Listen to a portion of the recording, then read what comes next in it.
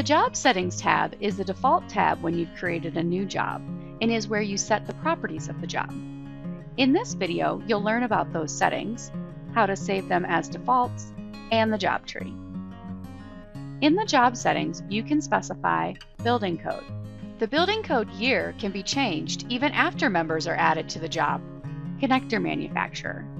ForteWeb supports Simpson strong tie and USB connectors. Load duration factors for each type of load. Only available when using an IBC building code. These values will display on the Loads tab and on the member report. Notes for your job. These show up in the member report for all members in the job. Who provided information for the project?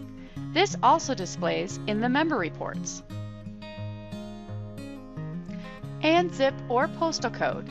This helps us display information about what products are available in your area.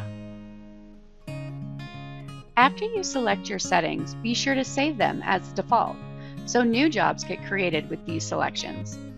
You'll see this button on multiple tabs. Saving defaults can save you time by setting up your jobs, levels, or members the way you want them. If you ever need to reset these defaults, go to Settings and click Reset All Job Defaults. The job tree is to the left of the tabs.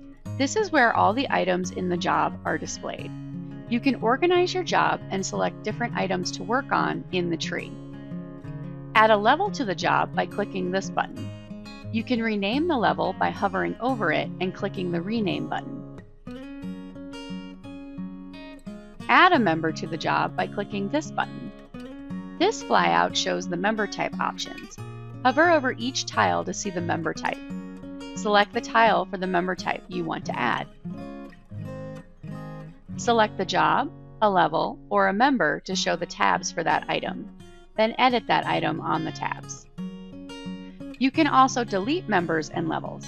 However, all members in a level have to be deleted before you can delete the level. And you can drag and drop members to different levels or locations in the tree.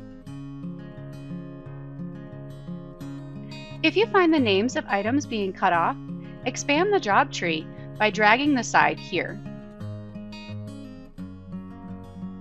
If you need more information about the Job Settings tab or the job tree, launch Help or chat with someone on our support team.